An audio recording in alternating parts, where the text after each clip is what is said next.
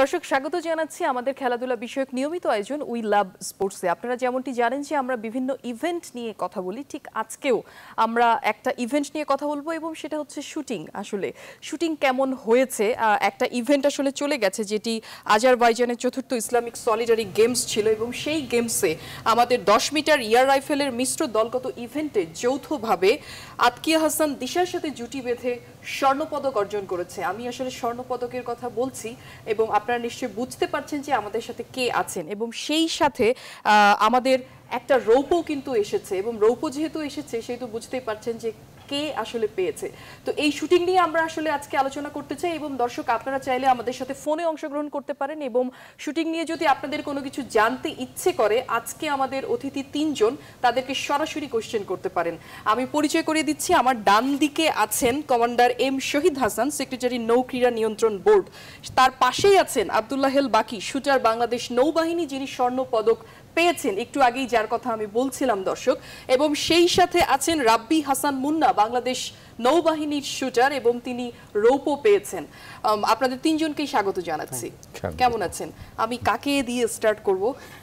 ভালো আছি, আপনার ইচ্ছা যাকে দিয়ে শুরু করতে চান। আচ্ছা, তাহলে আমি আপনাকে দিয়ে আসলে শুরু করতে চাই যে আপনাদের নৌবাহিনীর এখন আসলে প্রত্যেকটা ইভেন্টকে ডমিনেট করছে। আসলে সেখানে আমি যদি বলি শুটিং আছে, সাঁতার আছে, আপনার হ্যান্ডবল বোধহয় আছে, আমাদের হ্যান্ডবল নেই, বাস্কেটবল রয়েছে, এরকম বেশ কিছু 12 বা 14টা মতো ইভেন্ট আসলে আছে যেটা নৌবাহিনী এই মুহূর্তে আসলে ডমিনেট করছে। আমি যদি বলি যে 2014 সালের পর থেকে 2017 পর্যন্ত এর মধ্যে সফলতার জায়গাটা আসলে অনেক বেশি, যেটা 40 বছরের ইতিহাসে বোধহয় এই প্রথম। আসলে একটু শুনতে চাই যে এই যে মানে সফলতা, আসলে সেই সফলতাটা আসলে কিভাবে আসলে হচ্ছে। প্রথমে আপনাকে অসংখ্য ধন্যবাদ জানাই যে আমরা নৌবাহিনী, আমি আসলে 2013 শেষের দিকে দায়িত্বভার গ্রহণ করি এবং এই দায়িত্বভার গ্রহণ করার পরে আমরা কিন্তু আগে আসলে খুব বেশি হলে দুটো ইভেন্টে চ্যাম্পিয়ন হতাম। একটা হচ্ছে সাঁতার আর বাস্কেটবলে হতাম, মাঝে মাঝে হতাম না। কিন্তু আমাদের কিন্তু আরও আপনার 10টা আরও রিলিভেন্ট ফিল্ড রয়ে গেছে। তো সেই রিলিভেন্ট ফিল্ডগুলিতে কিন্তু আমরা শুধু নামে মাত্র অংশগ্রহণ করতাম। তো আমি দায়িত্ব নেওয়ার পর এবং আমাদের মাননীয় নৌবাহিনী প্রধান, ওনার মেসেজ খুব স্পষ্ট, উনি বলে দিয়েছেন যে আমরা শান্তিকালীন সময়ে খেলাধুলার ক্ষেত্রে আমরা নৌবাহিনীর পৃষ্ঠপোষকতা করতে চাই।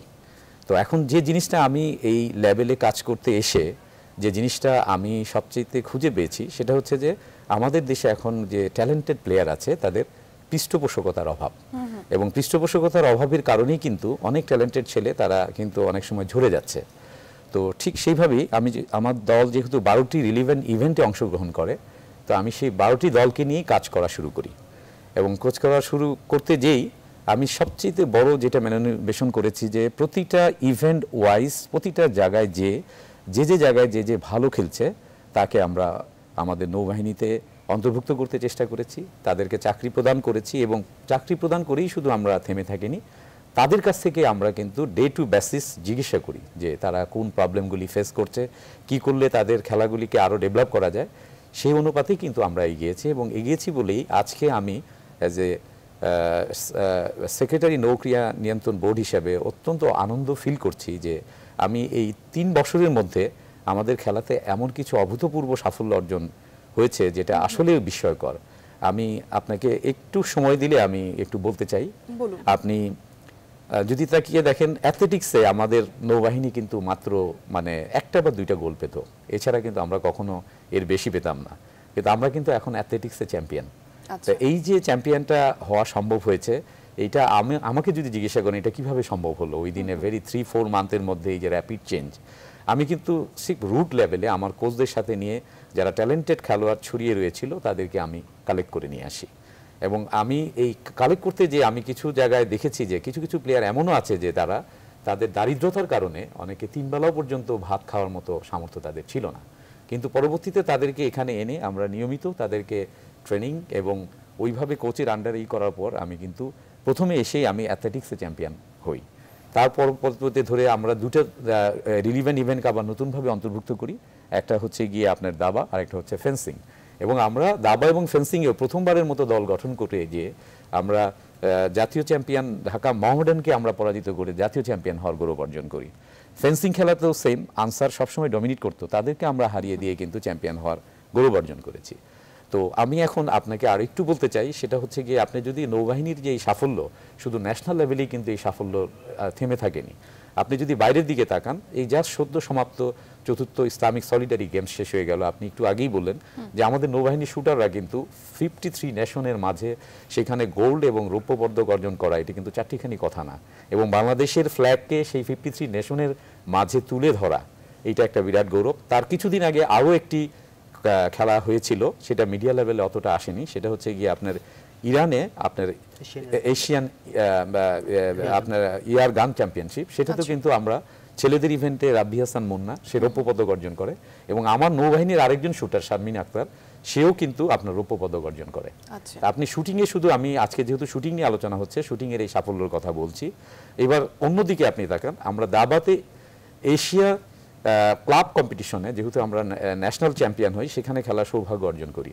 সেই জায়গায় আপনার চায়না, ফিলিপিন, অস্ট্রেলিয়া এর মতো শক্তিশালী দল আমাদের সাথে কম্পিটিশনে অংশগ্রহণ করে, এবং সেইখানে আমরা আমাদের দাবারু ইন্ডিভিজুয়াল ইভেন্টে গোল্ড মেডেল অর্জন করে। এবং সেখানকার আপনার সুলতান নাহিয়ান আমাকে একটা প্রশ্ন করেছিল যে তুমি পানির দেশের মানুষে কবে থেকে দাবা খেলো। দাবাতে আমরা এরকম একটা আন্তর্জাতিক সাফল্য অর্জন করি। আপনার হকির দিকে যদি তাকান, আমরা ইন্ডিয়ার পাঞ্জাবের লুধিয়ানাতে খেলতে যাই, সেখানেও আমরা কিন্তু নেহরু কাপ চ্যাম্পিয়ন ইয়ার ইন্ডিয়া, ওএনজি, পাঞ্জাব একাদশ, ইন্ডিয়ান আর্মি, এদেরকে আমরা কিন্তু পরাজিত করে গেস্ট অফ অনার ট্রফি অর্জন করি। এবং শুধু তাই নয়, আপনি ন্যাশনাল হকি টিম যদি তাকিয়ে দেখেন, ন্যাশনাল হকি টিমের অলমোস্ট ম্যাক্সিমাম প্লেয়ারই কিন্তু আমার বাংলাদেশ নৌবাহিনী, এবং এদেরকে আমরা উন্নত প্রশিক্ষণের জন্য ফেডারেশনের সহযোগিতা সহ আমরা জার্মানিতে পাঠিয়ে দিই। সেই জার্মানিতে যে আমি কতগুলি সাফল্য আমাকে খুবই আন্দোলিত করেছে।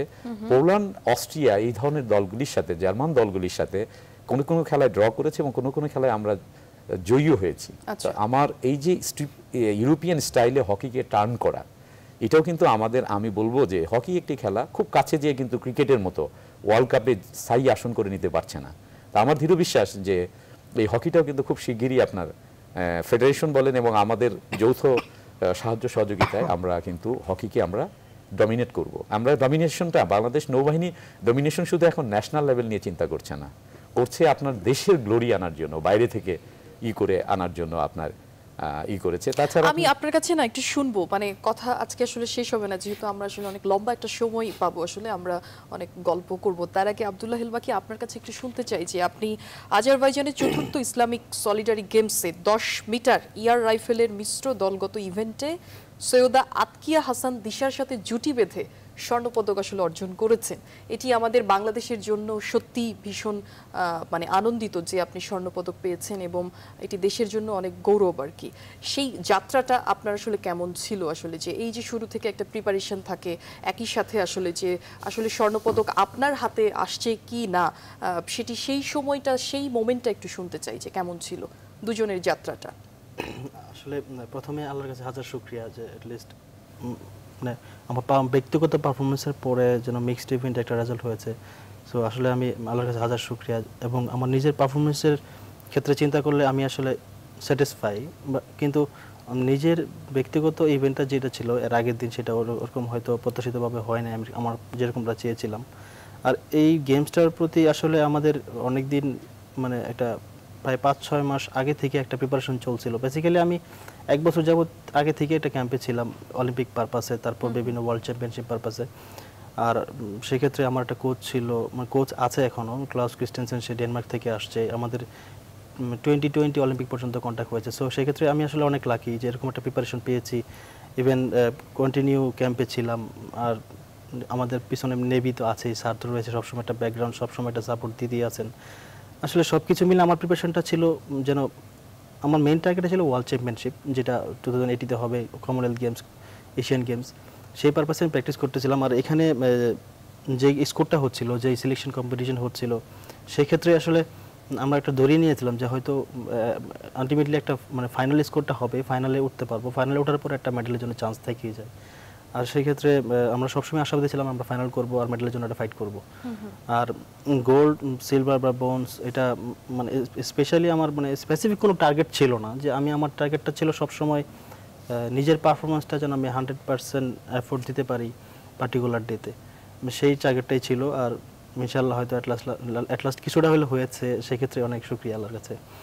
আমি একটু মুন্না আপনার কাছে একটু যেতে চাইছি, আপনার জার্নিটা একটু শুনতে চাই। আপনি রৌপ্য পেয়েছেন, সেখানে আসলে কেমন ছিল? আপনি এককভাবে বোধহয় পেয়েছেন, সেই যাত্রাটা একটু শুনতে চাই যে কতটা সহজ ছিল নাকি কঠিন ছিল, কেমন ছিল সেই মোমেন্টটা? আসলে আমার কাছে মনে হয় কোনো যাত্রাই সহজ না, তারপরেও আল্লাহর ইচ্ছা, সবার দোয়া, সব শুকরিয়া আদায় করি আল্লাহর কাছে।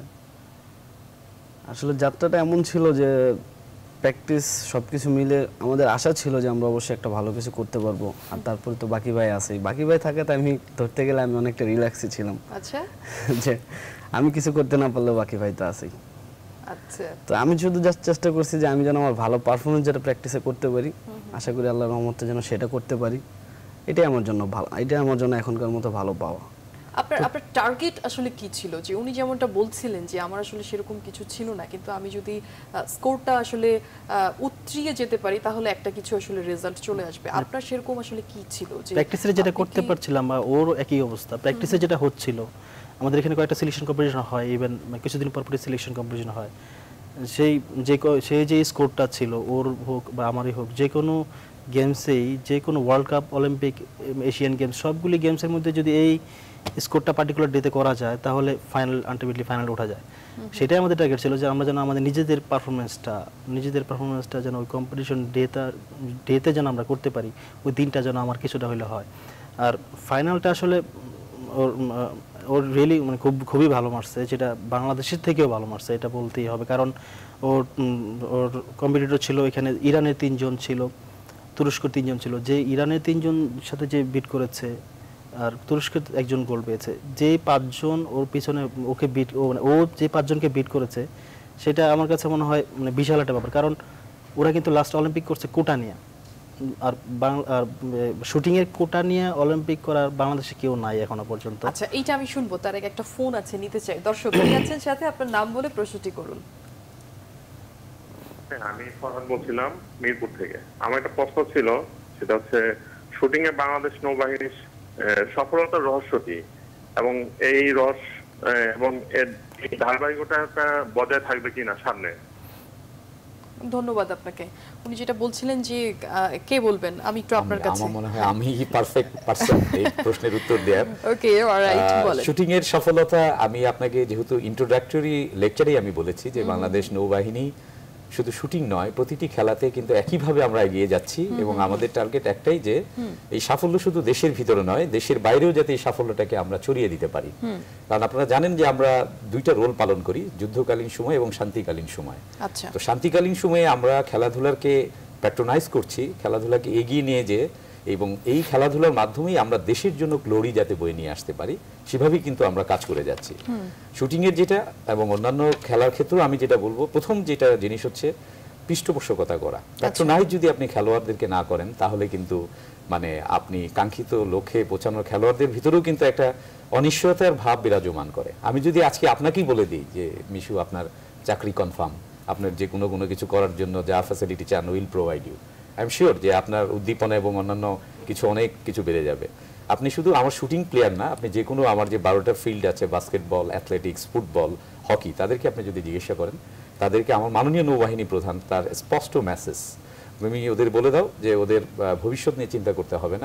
আমি এই বিষয়ে না আপনার কাছে একটু বিস্তারিত শুনতে চাই। তার আগে আব্দুল্লাহ হেল বাকি আপনার কাছে শুনতে চাই যে আপনি যেটা বলছিলেন যে বাংলাদেশে আসলে এই ধরনের কোনো কোটা নেই, যে বিষয়টা আমি থামিয়ে দিয়েছিলাম, সেটা একটু শুনতে চাই। আসলে সেটা কি ছিল? আসলে ওরা যে পজিশনে যে পরিস্থিতি নিয়ে অলিম্পিক করেছে, সেই পরিস্থিতি এখনো পর্যন্ত বাংলাদেশে কোনো শুটাররা হয়নি। আচ্ছা, হয়তো আমার রেঞ্জেই হয়েছে, কয়েকজন আছে যে হয়তো ইন্টারন্যাশনাল স্কোর করে বা এখানে ওয়ার্ল্ড কাপের মতো অ্যাবিলিটি রয়েছে, কিন্তু ওয়ার্ল্ড কাপে বা ওয়ার্ল্ড চ্যাম্পিয়নশিপে, অন্যান্য কমনওয়েলথ গেমসে, এইসব গেমসের মধ্যে এই পারফরমেন্সটা কেউ এখনো শো করতে পারে না, যেটা যারা ইরানের মধ্যে রয়েছে, তুরস্কের মধ্যে রয়েছে। আর ওদেরকে স্কোরের লেভেলের কথা বলতেছি, সেটা ওদেরকে বিট করেছে আসলে ইন্টারন্যাশনালি। আমি সেখানে 5 নাম্বার। তো আমি আসলে আমি অনেক স্যাটিসফাই, যে আমি অনেক আনন্দিত যে অ্যাটলিস্ট আমি 5 নাম্বার হওয়ার পরেও সে একটা মেডেল পেয়েছে, মানে কোনো রকমের 10 মিটার রাইফেলের একটা যেই স্ট্যাটিক্স সেটা রক্ষা করেছে। আসলে এটাই বলতে চাইলাম যে সে অনেক ভালো পারফরমেন্স করেছে, যেটা বাংলাদেশে থেকে যেখানে করেছে সেটা, এই বাংলাদেশের পারফরমেন্স থেকে ও ওইখানে যে পারফরমেন্সটা করেছে সেটা অনেক ভালো হয়েছে। আই হোপ নেক্সট যে গেমসগুলি রয়েছে, যেমন অস্ট্রেলিয়াতে রয়েছে কমনওয়েলথ শুটিং, তারপর এশিয়ান এয়ারগান চ্যাম্পিয়নশিপ জাপানে, আমরা মনে হয় যদি এরকম কম্পিটিশন করতে পারি বা এরকম পারফরমেন্স করতে পারি, হয়তো ফাইনালে ওঠার একটা চান্স থাকবে। আর আলটিমেটলি ফাইনালে উঠতে পারলে একটা মেডেলের জন্য একটা ফাইট দেওয়ার চান্স থাকে। আচ্ছা, আপনার কাছে একটু শুনতে চাই যে আপনার নেক্সট আসলে কি লক্ষ্য, কোথায় পৌঁছাতে চান আপনি, সেটা একটু শুনতে প্লেয়ার চাই। হিসেবে কি সবাই স্বপ্ন দেখছেন আসলে শুটিং নিয়ে? অ্যাজ এ প্লেয়ার হিসেবে আমিও স্বপ্ন দেখি যে অনেক খেলাধুলার মানে আমার স্থানের আমি শেষ পর্যায়ে যাব। আর এই রেজাল্ট বা সব কিছু আসলে নিজের কনফিডেন্সকে গ্রো আপ করে। তো আমি চেষ্টা করব সবার দোয়া, ইনশাল্লাহ আমার লাস্ট লক্ষ্য যেটা সবারই থাকে অলিম্পিক বা এটাই আসলে ওয়ার্ল্ড কাপে অলিম্পিক কোঠা নিয়ে অলিম্পিক করা, অলিম্পিক একটু বলেন, একটু খুলে বলেন। আজকেই তো আসলে আমরা আড্ডা দিচ্ছি সবাই, একটু শুনতে চাই মানে কেমন কি দেখছেন আসলে স্বপ্ন। খুব ছোট ছোট কথা শুনতে চাই না, একটু বড় বড় কথা শুনতে চাই, স্বপ্নের কথা শুনতে চাই।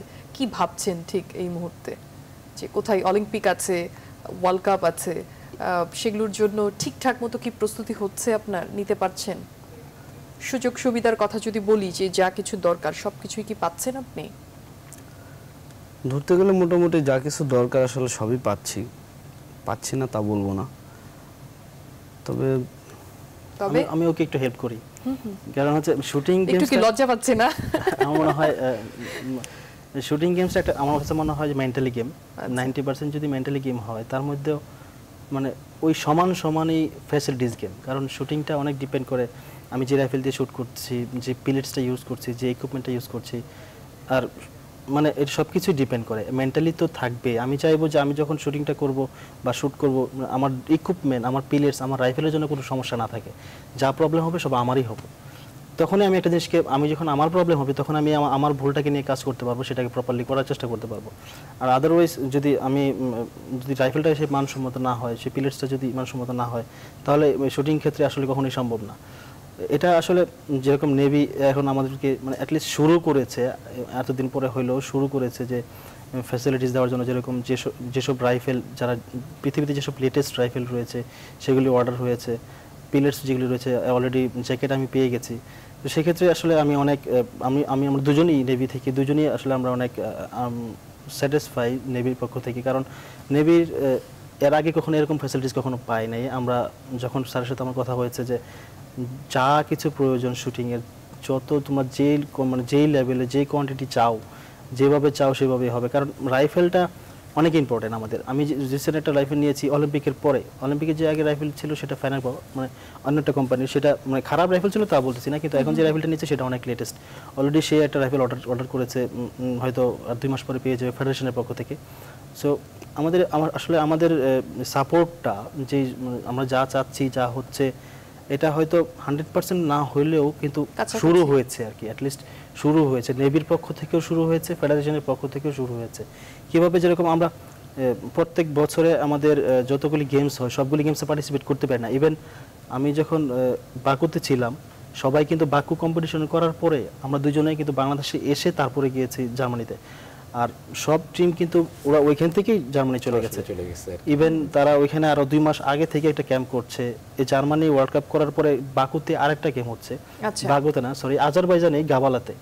তো ওরা সবাই ওখানে চলে আসছে, কিন্তু আমি চলে আসছি দেশে, আমরা দুজন চলে আসছি দেশে, আমরা কিন্তু করতে পারতেছি না। কিন্তু মানে এই যে সবগুলি গেমসের যে পার্টিসিপেশন আসলে পারছেন না, হ্যাঁ কেন পারছেন না, আসলে কেন হচ্ছে না, সেই বিষয়গুলো আমি শুনবো। তার আগে আমি একটা ব্রেক নিতে চাই, আর আপনার কাছ থেকে ব্রেক থেকে এসে শুনতে চাই যে এই প্লেয়ারগুলো যে আপনি বলছিলেন, এদের আসলে ফিউচারটা কতটুকু নির্ভরতার সাথে আছে সেটা একটু শুনবো। দর্শক, ছোট্ট একটা বিরতিতে যাচ্ছি, আশা করি পুরোটা সময় জুড়ে আপনাদের সাথেই পাবো।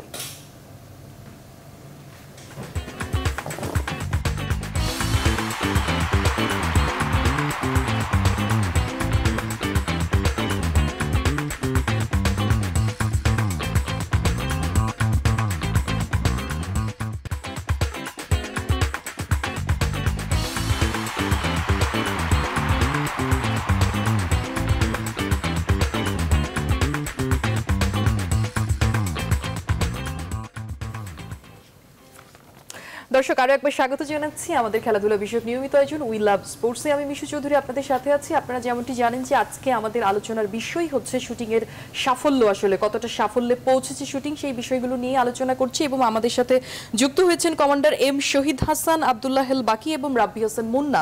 তিনজনকে আরো একবার স্বাগত জানাচ্ছি। সেই সাথে আব্দুল্লাহ হেল বাকি, আপনার কাছে শুনতে চাই যে আপনারা কেন চলে এসেছেন, আসলে কেন থাকতে পারলেন না, সেই বিষয়টা শুনতে চাই।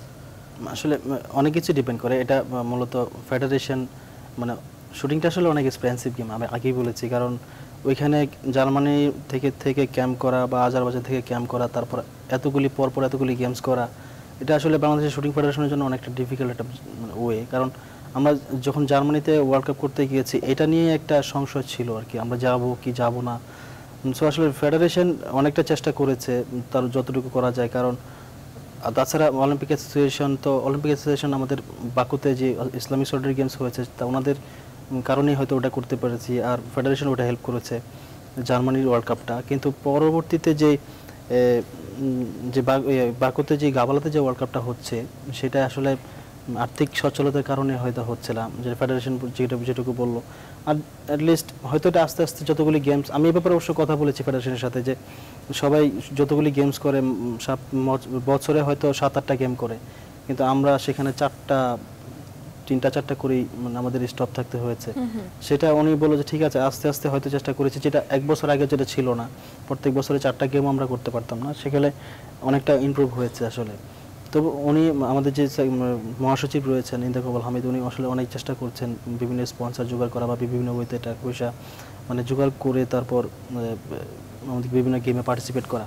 সেক্ষেত্রে আসলে আবার নতুন একটা কোচ পেয়েছি, ক্লাউস, ওনাকে পেয়েছি। আসলে কিছুটা পরিবর্তন হলে হচ্ছে, আমরা যে রেঞ্জে প্র্যাকটিস করতাম আগে সেটা আর যে রেঞ্জে কম্পিটিশন করতাম সেটা অনেক ডিফারেন্ট ছিল। এখন ইলেকট্রিক মনিটর, আমরা যেই মনিটরে কম্পিটিশন করি সেটা ইলেকট্রিক, আর এখানে কিছুদিন হলো প্রায় 7-8 মাস বা 1 বছর হয়েছে আমরা নতুন ইলেকট্রিক মনিটর পেয়েছি, বা 8টা থেকে 10টা, যদিও পুরো রেঞ্জটাই ইলেকট্রিক মনিটর হওয়া উচিত। আর সেখানে 8-10টা পেয়েছি, আবারও তো আমরা প্র্যাকটিসটা চালাতে পেরেছি। আসলে সব কিছু আগে থেকে কিছুটা ইমপ্রুভমেন্ট হচ্ছে।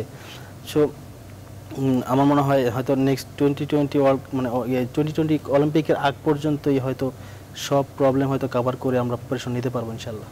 আমি একটু আপনার কাছে যেটা শুনতে চাচ্ছিলাম যে আসলে এই যে যারা এত ভালো করছে এবং প্রত্যেকটা ইভেন্টেই আসলে ভালো করছে, নৌবাহিনী এই মুহূর্তে ঠিক ডোমিনেট আসলে করছে, যেই সব প্লেয়াররা আছে, আপনি বলেছেন অলরেডি যে তাদেরকে আসলে চাকরির ব্যবস্থা আপনারা করে দিচ্ছেন, সেই সাথে তারা যেন খুব ভালো খেলে, মেন্টালিটি যেন অনেক বেশি ভালো থাকে, মেন্টাল প্রিপারেশনটা যেন অনেক বেশি ভালো থাকে। খেলাধুলার আগে কিন্তু যেটা হয় যে মেন্টাল প্রিপারেশনটা ভালো যদি না থাকে, তখন কিন্তু খেলাটাতে কনসেন্ট্রেশনটা আসলে খুব একটা বেশি যায় না। সেই জায়গাটা থেকে শুনতে চাই যে এদের জন্য আসলে কি কি সুযোগ সুবিধা আসলে আপনারা করছেন বা করেছেন আসলে ফিউচার যদি এবং করব। আমি যেটা বলতে চাচ্ছি, আমি আপনাকে প্রথমেই বলেছি যে এদেরকে শুধু আপনি চাকরি দিয়ে দিলেন, সেখানে আপনার দায়িত্ব শেষ হয়ে গেল না। এখন হচ্ছে যে এদেরকে পরবর্তীতে চাকরি দেওয়ার পর এদের সাথে পুরোপুরি আপনাকে মিক্স আপ হতে হবে, মিক্স আপ হয়ে এদের কাছে জানতে হবে যে এদের প্রবলেমগুলি কি। আচ্ছা, আর আমরা যেহেতু শুটিংয়ে একটু দেরি করে যাত্রা শুরু করেছি, কারণ আর্মি অনেক আগে থেকে এটাকে ডমিনেট করেছে এবং তাদের অনেক দল রয়েছে। শুটিং ক্লাবের ক্ষেত্রে আমরাই শুধু নৌবাহিনী, আমরা একটা দল নিয়ে আমরা অপারেট করে যাচ্ছি। তো আমি ফেডারেশনের বিভিন্ন কর্মকর্তাদের সাথে কথা বলেছি এবং সেই অনুপাতে আগেও বলেছি একটু আগে যে শুটিং অত্যন্ত এক্সপেন্সিভ একটা খেলা। এই খেলার ক্ষেত্রে যেমন প্রথম বললো যে তারা এখানে কেমন আসলে খরচ হয় একটু যদি বলেন। খরচে আপনি মনে করেন যে একটা আর্মস, সেই আর্মস যদি হয় 15 লাখ টাকা প্রয়োজন হতে পারে। এটা হচ্ছে আর্মসের ব্যাপারের কথা বললাম। সেকেন্ড হচ্ছে ওদের যে লাইফ জ্যাকেট পরেই করতে হয়, সেটাও এক্সপেন্সিভ, সেটাও আপনি বাইরে থেকে আনতে হয়। আচ্ছা, তার চেয়ে বড় জিনিস যেটা হচ্ছে গিয়ে এদেরকে কন্টিনিউয়াস আপনি যদি ইয়ের উপরে রাখতে চান, ট্রেনিং এর উপরে রাখতে চান, তাহলে হচ্ছে গিয়ে সর্বপ্রথম যেটা জিনিস হতে হবে, একটা সর্বাধুনিক আপনার শুটিং রেঞ্জ তৈরি করতে হবে। আমরা কিন্তু সেই রেঞ্জ তৈরি করার অলরেডি প্রসেসে এগিয়ে গিয়েছি। আমি অনেকবার কথা বলেছি ফেডারেশন কর্মকর্তাদের সাথে, যারা এই রেঞ্জগুলি তৈরি করার ক্ষেত্রে এক্সপার্ট, তাদের সাথে কথা বলেছি। এবং আমাদের আপনারা দেখেছেন যে 300 ফিট রাস্তার পাশেই আমাদের নৌ ইউনিট খিলখ্যাত, সেখানে আমরা একটা মাস্টার প্ল্যানে এগিয়ে যাচ্ছি। সেই মাস্টার প্ল্যানে একটা ফোন নিব। দর্শক কে আছেন সাথে, আপনার নাম বলে প্রশ্নটি করুন। আসসালামু আলাইকুম। ওয়ালাইকুম আসসালাম, আমরা সবাই শুনছি, আপনার প্রশ্নটি করুন। হ্যাঁ, আমি লিমন বলছি সাভার থেকে। আমার স্যারের কাছে কোশ্চেন হলো যে কেউ যদি শুটিং এ ইন্টারেস্টেড হয়, তার ক্ষেত্রে করণীয় কি, বা আমরা কিভাবে শুরু করতে পারি, বা কোথায় কিভাবে আমরা যাব, বা এরকম ধন্যবাদ আপনাকে।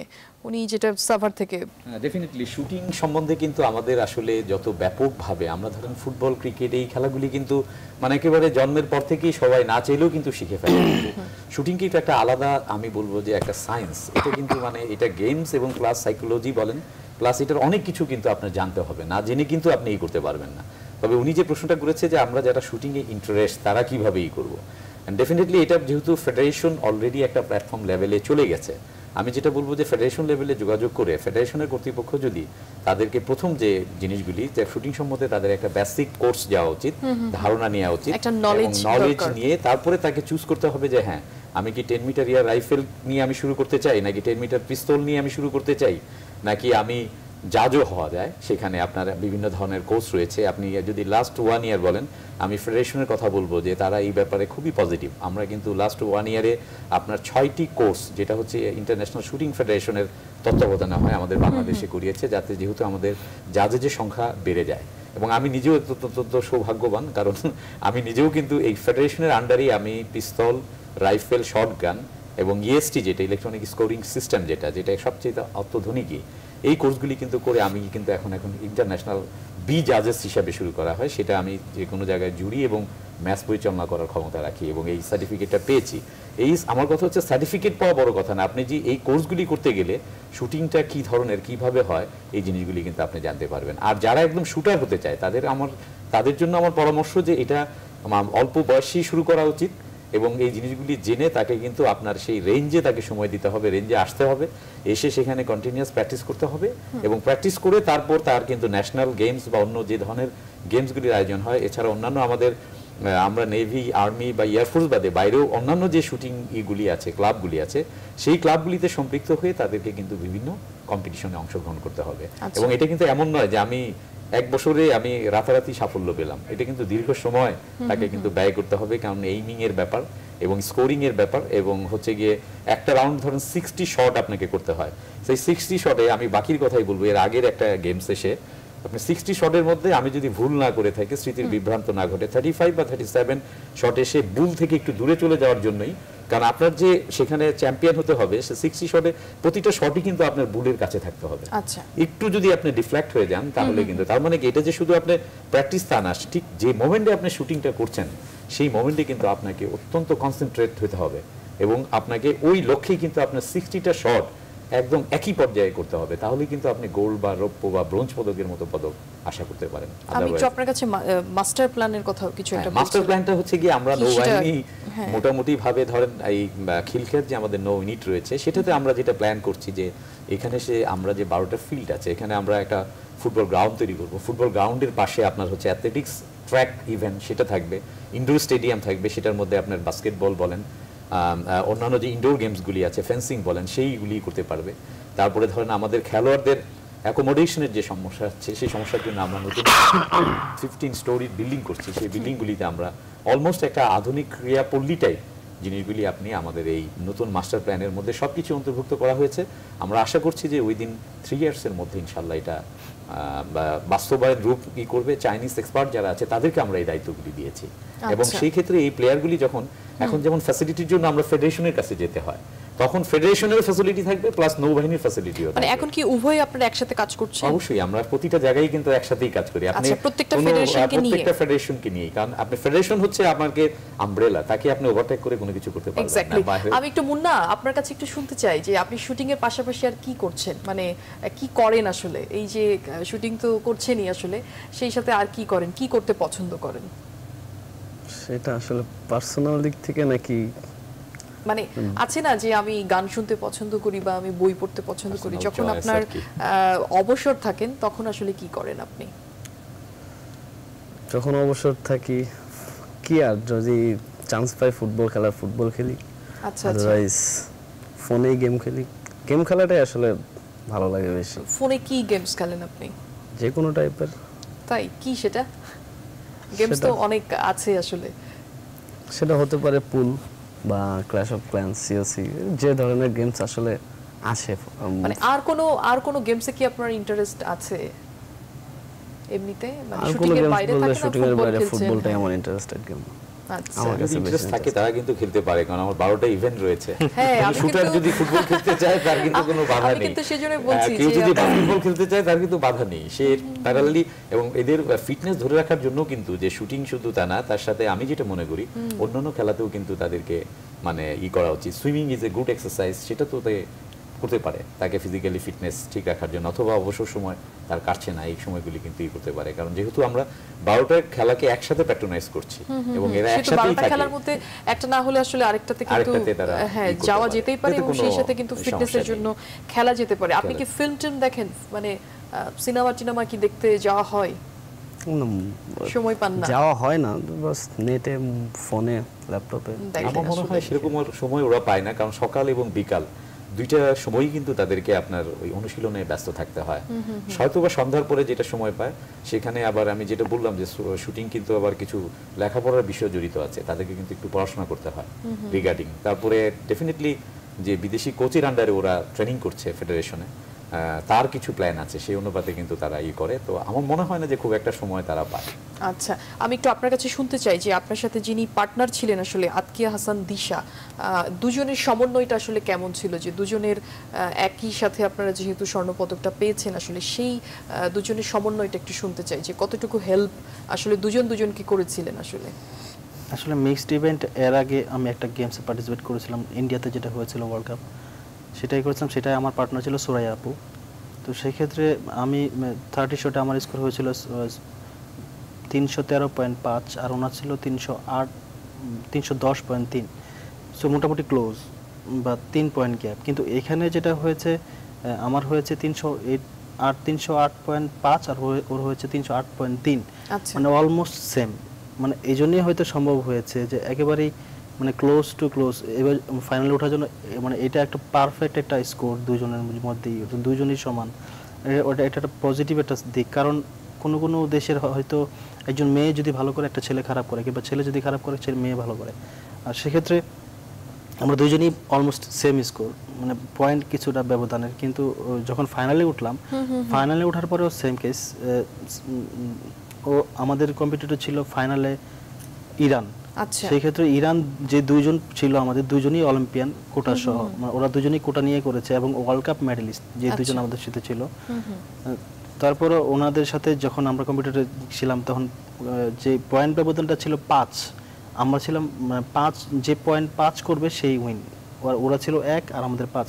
সেক্ষেত্রে আমাদের মানে চান্স ছিল 6 শট, মানে 6টা শটের মধ্যে আমরা গেম আমাদের মধ্যে চলে আসে। এটা আসলে মানে আমি বলবো দিশা মানে খুব অনেক ভালো একটা কাজ করেছে, বা ভালো একটা পারফরমেন্স করেছে। আসলে এটা আমাদের আমি চিন্তাও করতে পারি না এরকমটা হতে পারে, যে পারফরমেন্সটা হয়তো আমাদের কনফিডেন্স ছিলাম যে আমরা ভালো করব বা ভালো করতে পারবো, কিন্তু গেমটা যত কুইক নিয়ে আসবো, মানে 5-1 পয়েন্টে নিয়ে আসবো, সেটা আসলে চিন্তাও করতে পারি না। যে ওরা আমরা ফার্স্ট যখন 4 পয়েন্ট পেয়েছি তখন নীল ছিল ওদের, মানে ওরা কোনো পয়েন্টই পায়নি। মানে তখনই ব্যাপারটা এক্সাইটিং লাগছিল, বা তখন ব্যাপারটা মানে হয় একটা মানে স্বাভাবিক ছিলাম না, ব্যাপারটা কিভাবে সম্ভব। তারপরেও কোনো রকম করে এটা চেষ্টা করেছি মেন্টালি অনেকভাবে নিজেকে মাইন্ড কন্ট্রোল করার জন্য, অনেকভাবে চেষ্টা করেছি নিজের পারফরমেন্সটাকে সেম রাখার জন্য। তারপরেও তখন আমার 4 পয়েন্ট পাওয়ার পরে তারপর ওরা একটা পয়েন্ট পায়। অ্যাট লাস্ট যখন শট ছিল, অ্যাট লাস্ট শটটা দিশা যেটা করেছিল 10.7, এটা আসলে এক্সিলেন্ট শট। মানে শুটিংয়ের মধ্যে বেস্ট শটের মধ্যে 10.7, 10.8, 10.9, এটা আসলে মানে খুবই ভালো একটা শট। আর অ্যাভারেজ শট হচ্ছে 10.3 to 10.6 লাইক দিস। আচ্ছা, আর আমার ছিল 10.8। মানে লাস্ট সিরিজটা লাস্ট শটটা পয়েন্টটা ছিল, এটা আসলে মানে রিয়েলি এক্সিলেন্ট শট। কারণ এটা তারা কেন ওয়ার্ল্ড চ্যাম্পিয়ন, অলিম্পিক চ্যাম্পিয়ন আসলেও এটা কভার করা সম্ভব হতো না। সো আল্লাহর কাছে হাজার শুকরিয়া, দিশা অনেক ভালো করেছে আসলে, আমার হয়তো মোটামুটিভাবে হয়েছে। তার এট লাস্ট মানে সবার দোয়ায়, আমার ফ্যামিলি, আমার ফ্রেন্ড সার্কেল, আমার টিমমেটস যারা আসলে ওই রয়েছে, মুহূর্তে আসলে লাকটা আপনাদের আসলে ফেভার করেছে। লাকটা তো অবশ্যই প্রয়োজন, লাকটা অবশ্যই প্রয়োজন সব ক্ষেত্রে। কিছু মিলে যে আপনাদের এত শ্রম আসলে দুজনের, এবং এই যে মনোযোগ, সবকিছু মিলে লাক, সবকিছু মিলেই আসলে মানে সময়টা আপনাদের একদম কাছে ছিল। মুন্না, আপনার কাছে একটু শুনতে চাই আমি, যে এই যে যখন শুটিং আসলে করেন, হ্যাঁ, সেই সময়টাতে যে একটা মনোযোগ থাকে আসলে আমাদের, সেই মনোযোগটা কি একটু বিচ্ছিন্ন হয় মাঝে মাঝে? যে আমি শুটিং করছি, হঠাৎ করে মনে হলো যে আমি আসলে এদিকটাই আমার ওই চিন্তাটা মাথার মধ্যে চলে আসছে, বা এরকম কিছু একটা আমি ভাবছি, বা ওই কাজটা আমার করতে হবে, বা একটু পড়াশোনার চাপ আছে, এরকম কিছু কি আপনার মাথার মধ্যে আসে সেই সময়টাতে যখন প্র্যাকটিস করেন বা যখন গেমস আসলে খেলছিলেন সেই সময়টাতে? তা তো অবশ্যই, আপনি এতক্ষণ তো শুনলেন যে শুটিং একটা মাইন্ড গেম বা অনেক কনসেন্ট্রেশন গেম। এক্স্যাক্টলি। তো আমি যতক্ষণ পারফর্ম করব ততক্ষণই আমার ওই পারফর্মের ভিতরে থাকতে হবে, বিকজ যদি একটা শট আমার ব্যাট শট হয় সেটার জন্য আমাকে পস্তাতে হবে। সো এখানে আসলে আমার মানে কনসেন্ট্রেশনটা অন্যদিকে দেওয়ার কোনো চান্সই নাই। আর যে জায়গায় আপনি কনসেন্ট্রেশনটাকে বেশি দিতে চাবেন সেই সময় খেয়াল করে দেখবেন যে আসলে অন্যদিকে কনসেন্ট্রেশন অটোমেটিক চলে যাচ্ছে। আচ্ছা, এইরকম কি হয়েছিল কোনো গেমসে, কোনো ইভেন্টের কোনো একটা এরকম কি হয়েছিল কিছু? এটা আসলে আমাদের কাছে ন্যাচারাল হয়ে গেছে আস্তে আস্তে, প্র্যাকটিস করতে করতে, কম্পিটিশন করতে করতে এটা আসলে ন্যাচারাল হয়ে গেছে। আমরা জানি যে আমার কনসেন্ট্রেশন যে কোনো সময় ব্রেক হতে পারে, বা আমি অন্য কিছু চিন্তা করলে সেটাকে হয়তো কোনো সময় আয়ত্তে আনতে পারি, বা কখনো কোনো সময় সেটাকে কিভাবে ব্যাক মিসশট হয়ে যায়। মানে ব্যাক করান কিভাবে, যে আমার মাথার মধ্যে এখন কিছু হয় সেটাকে মানে সেটা আমাদের করণীয় যে আমরা যেটুকু শিখে আসছি এখন পর্যন্ত যেটা করি, যদি কখনো কোনোভাবে অন্য কোনো চিন্তা মাথায় ঢোকে বা আমার কনসেন্ট্রেশনটা ব্রেক হয়ে যায়, কোনো কিছু দেখে ফেলি, চোখে পড়ে যায় যে ওটা নিয়ে চিন্তা করতেছি, তো তখন এইটুকুই করতে পারি, যদি বুঝে ফেলি যে না এখন শটটা করলে ব্যাট শট হয়ে যাবে, তো তখন এটুকুই করা যে শটটা না করে রাইফেলটাকে রেখে রিল্যাক্স হয়ে সেই চিন্তাটাকে শেষ দিয়ে তারপরে আবার শটটা করা। তো ফাইনালে এই অপশনটা নাই। Wow, that's amazing. একটু শুনতে চাই যে এই ধরনের মানে একটা তো রুলস আসলে থাকে, যে ও যেটা বলছিল, আপনি যেটা বলছিলেন যে নেই, সেটা একটু শুনি। সেটা হচ্ছে মানে আমি যখন কোয়ালিফিকেশন করব ফাইনালের, মানে ফাইনাল শট যেমন চান্স পাইতে হলে যেটা কোয়ালিফিকেশন করতে হয়, সেটা কোয়ালিফিকেশন করার সময় হয়তো এই চান্সটা থাকে। আমি এটা ব্যাট শট করতেছি কিংবা ব্যাট শট করবো, আমি আগে থেকে বুঝে ফেলি বা সিক্স সেন্স সেটা বলে যে এটা হবে না, তখন রাইফেলটা ব্যাক করা যায়, আবার নতুন করে পজিশনে চলে আসা যায়। কিন্তু ফাইনালে হয় কি যে প্রত্যেকটা শটের জন্য 50 সেকেন্ড টাইম থাকে। আচ্ছা, 50 সেকেন্ডের মধ্যে রাইফেলটা নিয়ে লোড করে পজিশনে যাওয়ার পরে, এমিং জোনে যাওয়ার পরে, সাইড পিকচার মিলানোর পরে, লেনে আসার পরে শট করতে করতে 50 সেকেন্ড আসলে অনেক বেশি টাইম না। আবার এটা যদি মিস্টেক হয়ে যায়, আবার ব্যাক করে আবার ব্যাক নিয়ে আসা, এটা আসলে সম্ভবই না।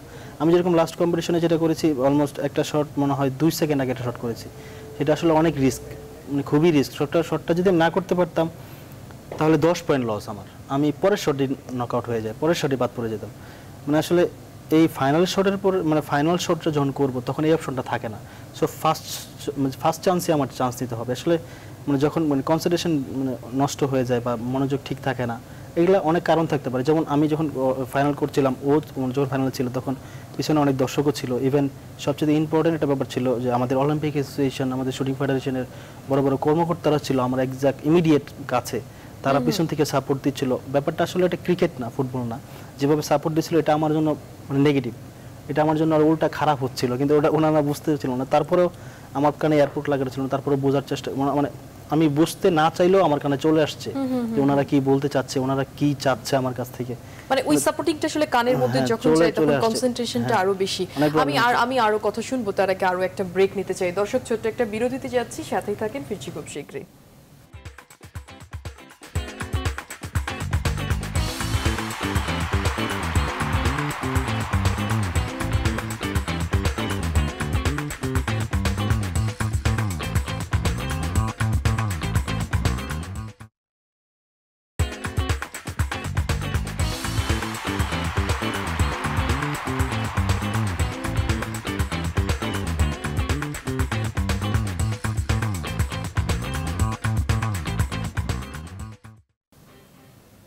আরো একবার স্বাগত জানাচ্ছি উই লাভ স্পোর্টসে। আমি মিশু চৌধুরী আপনাদের সাথে আছি। আপনারা যেমনটি জানেন যে আমরা শুটিং এর সাফল্য নিয়ে আসলে কথা বলছি। আমাদের সাথে যুক্ত হয়েছেন কমান্ডার এম শহীদ হাসান, আব্দুল্লাহেল বাকি এবং রাব্বি হাসান মুন্না। আরো একবার স্বাগত জানাচ্ছি। আব্দুল্লাহেল বাকি, আপনার কাছে শুনতে চাই যেটি আপনি বলছিলেন আসলে যে পেছন থেকে আসলে যখন আপনাদেরকে আসলে এই যে সাপোর্ট করে, সেই সাপোর্টটা আসলে ঠিক আপনাদের জন্য ওই মুহূর্তে নেগেটিভ আসলে, সেটা একটু শুনবো। না আসলে ওইভাবে মানে চিল্লা আমাদের সাথে আমাকে সাপোর্ট করা, তার মানে সাপোর্ট করতেই পারে, কিন্তু সাপোর্ট করার মানে শুটিংটা ওয়ে আছে, অনেক রকমের আছে। সেটা ক্রিকেট ফুটবলের মতো মানে চিল্লায় বা লাউডলি না, সেটা টেলিপ্যাথিক, আমি বলবো টেলিপ্যাথিক ওরকম হতে পারে ব্যাপারটা। আচ্ছা যাই হোক, তখন খুব ডিস্টার্ব ফিল হচ্ছিল, তখন মানে মেন্টালি আমি নিজেকে কন্ট্রোল করতে পারছিলাম না। কিন্তু আমি আসলে অনেক কিছু করেছি মাইন্ড কন্ট্রোলের জন্য, সেটা সিলভার মেথড হোক, অনেকগুলি কোর্সও করেছি। আবার কিছু কিছু ব্যক্তিগত থিওরিও রয়েছে মাইন্ড কন্ট্রোলের উপরে, মানে সেগুলিকে সেই টেকনিকগুলোকে আমি খাটানোর মানে অন দ্য স্পট আমি অ্যাপ্লাই করার চেষ্টা করেছি। হয়তো কিছুটা হলেও করতে পেরেছি, সেই জন্য হয়তো লাস্ট শটটা পর্যন্ত আমি কন্ট্রোলে ছিলাম, যেটা আমি ইন্ডিভিজুয়ালি দিনে ছিলাম না, যেটা মিক্সড ইভেন্টে হয়েছিল।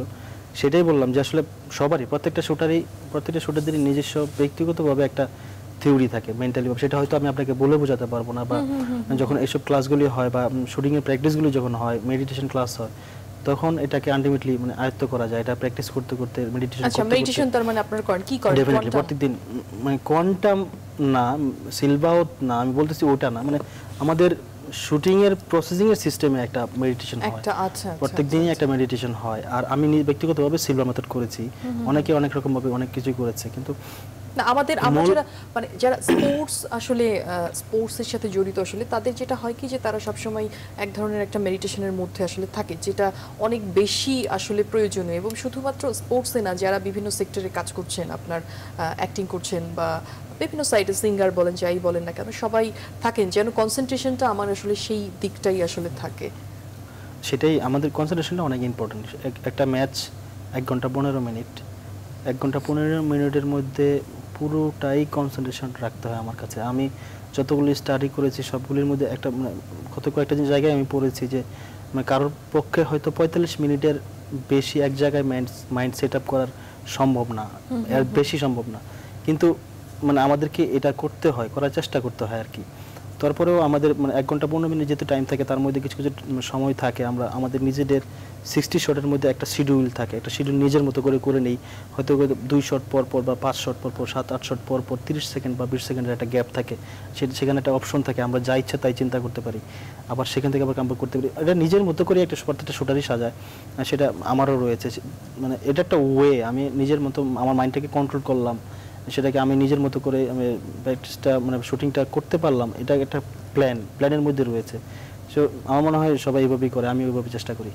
আমি একটু আপনার কাছে শুনতে চাই যে এই বছরে আর কি কি টুর্নামেন্ট আছে? আপনি কি শুটিং এর যাচ্ছেন না সমস্ত ওভারঅল? না, আমি শুধু আজকে শুটিংটাই শুনবো। আমরা নেক্সট ডে আবার আসলে বসে আপনাদের এই যে ইভেন্টগুলো আসলে সবগুলো নিয়ে আসলে শুটিং এ ওদের আমি যতটুকু জানি সামনে যেটা একটা খেলা আছে অস্ট্রেলিয়াতে মনে হয়, সেটা হচ্ছে গিয়ে আপনার কমনওয়েলথ শুটিং। তো কমনওয়েলথ শুটিং এর জন্য বাকি মুন্না অন্যান্য যারা আরো আমাদের প্রমিজিং শুটার আছে, তারা আপনারা জেনেছেন যে অলরেডি ফেডারেশনে আপনার ওদের জন্য ডেনমার্ক থেকে কোচ এনে তার আন্ডারে ওরা দীর্ঘমেয়াদী ট্রেনিং এ রয়েছে। আর এছাড়া ইসলামিক সলিডারি গেমসে তাদের সাফল্য, ইরানের এশিয়ান এয়ার গান চ্যাম্পিয়নশিপে তাদের সাফল্য, আমার দৃঢ় বিশ্বাস যে এটা তাদেরকে আরো অনেক অনুপ্রেরণা দিবে। তারপর বাকি এবং মুন্না এতক্ষণ ধরে আপনাকে বা মিডিয়া লেভেলে যে কথাটা বললো যে এটা কনসেন্ট্রেশন একটা বিরাট ফ্যাক্টর, এবং ঠিক ওই পার্টিকুলার টাইমে 60 শটের সময় তাকে কতটুকু কনসেন্ট্রেট করে সে তার কাঙ্ক্ষিত শুটিংটা করতে পারবে, সেটা একটা বড় ফ্যাক্টর। আমার ধারণা যে এই গেমসগুলিতে যেহেতু তারা ভালো করছে, আমার ধারণা যে সামনের গেমসগুলিতে আরো অনেক ভালো করবে এবং ভালো রেজাল্ট নিয়ে আসবে বলে আমি আর। এবং সেই ভালো করার জন্য তো ওনারা আসলে আছে, আমাদের ভালো ক্ষেত্রে যা কিছু আছে আমরা সমস্ত কিছুই কিন্তু এখানে আপনারা ওরা দুইজন আছে জিজ্ঞাসা করতে পারেন যে তারা জয়েন করার পরে এই পর্যন্ত যে সমস্ত জিনিস আমাদের কাছে চাওয়া হয়েছে বড়র আগেই আমরা সেটা প্রোভাইড করেছি, এবং আমাদের প্ল্যান আছে যে আরো অন্য কিছু যেগুলি শুটিং এর জন্য ভালো হবে বা অন্য রিলিভেন্ট ফিল্ডগুলিতেও খেলাগুলির জন্য ভালো হবে, সেগুলি দেওয়ার জন্য নৌবাহিনী সদা প্রস্তুত। শুধুমাত্র রেঞ্জটা যদি হয়ে যায়, কমপ্লিট হয়ে যায়, তাহলে আমাদের 100% ফুলফিল। হ্যাঁ, রেঞ্জটা যেটা সেটা আমি বললাম যে সেটা মাস্টার প্ল্যানের ভিতরে আমাদের একদম পুরো করে দেয়া আছে। জাস্ট আপনার ভবনের কাজ নির্মাণ শুরু হয়ে গেছে, সেটা হয়ে গেলেই আমাদেরকে পুরো এইটা আমরা পেয়ে যাব। সেখানে পেলে আমরা কিন্তু যেহেতু বাংলাদেশ শুটিং ফেডারেশনে তাদের রেঞ্জ রয়েছে, তাদের অভিজ্ঞ কিছু কর্মকর্তা রয়েছে, অভিজ্ঞ রয়েছে, তাদেরকে প্লাস বিদেশিদের সাহায্য নিয়ে আমরা একটা অত্যাধুনিক মানের রেঞ্জ করব, যে রেঞ্জে মানে এরা কন্টিনিউয়াস আপনার শুটিং করবে। শুধু তাই না, আমাদের ভিতরে আরও একটা প্ল্যান আছে যে অনেকে যারা শুটিংয়ে খুব আগ্রহী, যেমন আমাকে ওই অন ইয়ারে একটা কোশ্চেন করলো, সেটা আমরা যেমন ধরেন সুইমিং এর ক্ষেত্রে আমাদের সুইমিং পুলে আমরা কিন্তু একটা টিনিও রেখে দেই যেখানে সুইমিং শেখার জন্য লোকজন আসে এবং তাদেরকে এনকারেজ করা হয়। সেম ওয়েতে আমরা শুটিংয়েও আমরা চেষ্টা করব ওইরকম একটা কিছু শিডিউল রাখার জন্য, যে যারা শুটিং এর ইন্টারেস্ট তারা যাতে এখান থেকে শুটিং এর বেসিক জিনিসটা শিখে নিয়ে যায়।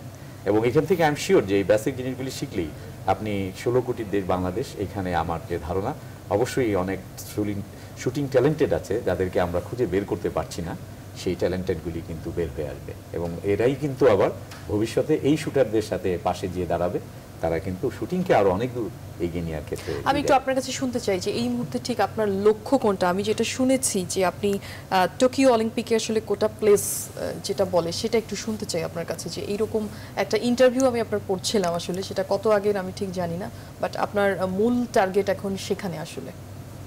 আসলে আমি এখন একটা প্ল্যানে রয়েছে, যে প্ল্যানটা আমার মানে কোচ, আমি, শুটিং ফেডারেশনের মহাসচিব রয়েছেন, মানে সবাই একটা প্ল্যানের মধ্যে রয়েছে, পুরো শুটিং টিমটাই। আচ্ছা আচ্ছা। সেই টিমটা মানে আমাদের মূল টার্গেটটা হচ্ছে অলিম্পিকের জন্য একটা কোটা প্লেস নেওয়া। আর শুটিংয়ের কোটা প্লেস নেওয়াটা একটু ডিফারেন্ট। যেরকম বাংলাদেশে একটা কোটা প্লেস এসছে লাস্ট অলিম্পিকে, সেটা হচ্ছে সিদ্দিক ভাই, মানে একটা র্যাঙ্কিংয়ে আসার পরে তারপরে ওরা কোটা পেয়েছে। ওনার মনে হয় 52 বা 53 নাম্বার র্যাঙ্ক ছিল, তারপর একটা কোটা পেয়েছে। কিন্তু আমাদের ওয়েটা একটা একদম ডিফারেন্ট। আমাদের যদি এরকম একটা ওয়ে থাকতো র্যাঙ্কিংয়ের উপরে ভিত্তি করে যে কোটা পাওয়া যেত, তাহলে হয়তো বাংলাদেশ থেকে 4-5 জন অনেক আগেই কোটা পেয়ে যেত। কারণ অনেকে রয়েছে 20 থেকে 25-এর মধ্যে রয়েছে, আবার 40-এর মধ্যে অনেকেই রয়েছে। তো এরকম সিস্টেমটা আমার মধ্যে নাই, আমাদের শুটিংয়ের মধ্যে নাই।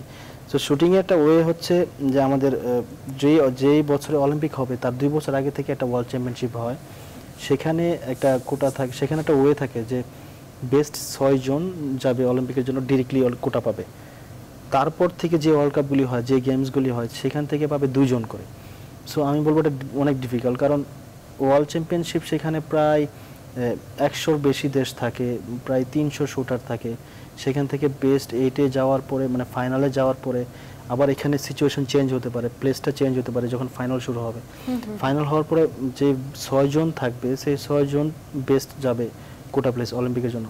তারপর থেকে যে ওয়ার্ল্ড কাপ হবে বা এশিয়ান শুটিং হবে, এশিয়ান গেমস হবে, সেখান থেকে 2 জন করে থাকবে। তো এইভাবে আমাদের কোটা পাবে 28 জন, সারা পৃথিবী থেকে কোটা পাবে 28 জন, আর ওয়াইল্ড কার্ড পাবে 28 জন। এভাবে মনে হয় টোটাল 56 বা হবে। তো আমাদের টার্গেট হচ্ছে এরকম, যে আমরা এখনো পর্যন্ত কোনো কোটা নিয়ে অলিম্পিক করতে পারি নাই। 2018-তে যে কোরিয়াতে হবে ওয়ার্ল্ড চ্যাম্পিয়নশিপ, সেটা হচ্ছে আমাদের মূল টার্গেট। আর কোচের সাথে আমি এ ব্যাপারেই মানে এই গেমসটাকে টার্গেট করে যে প্ল্যান, যত সব প্র্যাকটিস এখন থেকে চলছে। আমি আসলে এই পুরোপুরি ক্যাম্পে আছে 1 বছর আগে থেকেই অলিম্পিক পারপাসে। তার সেই প্ল্যানিং গুলোই আসলে আপনাদের সবাই মিলে, হ্যাঁ, এটাই হচ্ছে আমাদের মূল টার্গেট। এনিওয়ে আমরা আসলে একেবারে শেষের পর্যায়ে চলে এসেছি। গল্প শুনলে আসলে আরো অনেক কিছু শোনা যেত, মুন্না কিছু বললো না, নেক্সট টাইম মুন্না অবশ্যই কিছু বলবে। সেই সাথে আপনাদের 3 জনকে আসলে ধন্যবাদ জানাচ্ছি, যেই সাফল্য এসেছে সেই সাফল্য আসলে ধরে রাখুন আপনারা। শুভকামনা আপনাদের 3 জনের, দোয়া করবেন যেন নেক্সট গেমগুলি আমি অনেক ভালো করতে পারি ইনশাআল্লাহ। দর্শক, এই ছিল আমরা আলোচনা করছিলাম শুটিং এর সাফল্য নিয়ে। নৌবাহিনী আসলে যেভাবে প্রত্যেকটা ইভেন্টকে আসলে ডমিনেট করছে, ঠিক এইভাবে ডমিনেট করুক। একদিক থেকে একটা জিনিস ভালো, যে যা কিছুই হচ্ছে সব বাংলাদেশের জন্যই হচ্ছে, নামটা অবশেষে বাংলাদেশেরই হচ্ছে আসলে। সবাই ভালো থাকুন, সুস্থ থাকুন। ঠিক কাল একই সময়ে আবারও হাজির হব। ধন্যবাদ সবাইকে।